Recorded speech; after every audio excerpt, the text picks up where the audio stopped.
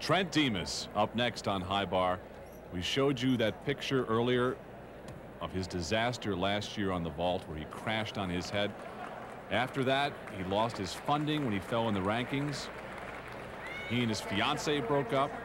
His life was a mess by his own admission. And he says he lost his will to compete in the sport of gymnastics. But Trent is the kind of guy that the U.S. needs on their team. The international judges know him. He has a reputation around the world, and we'll see why in just 1 minute here. As Lance, watch this.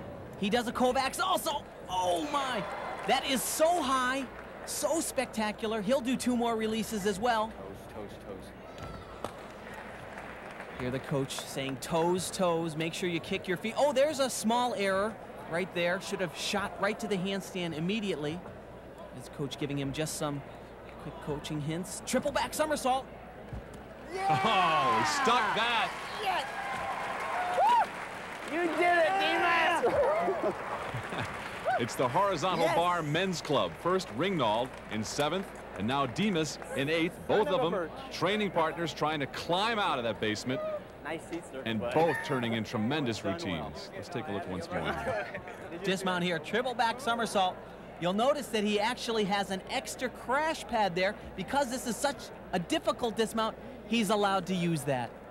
But he's got to stick it to move into that coveted 6th place.